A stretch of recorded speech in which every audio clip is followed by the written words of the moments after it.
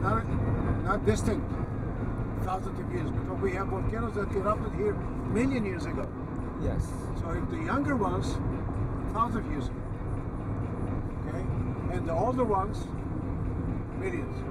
What you see here, this has belonged to the younger, the older, because the older ones, millions years ago, the lava and the stones, during the years eroded. But you can see the land is flat, more or less. It's a process of erosion.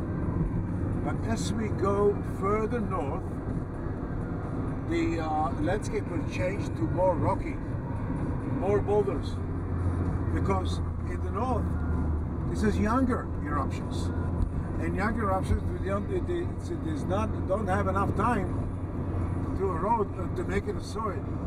It won't become soil. It's a process. It needs more time.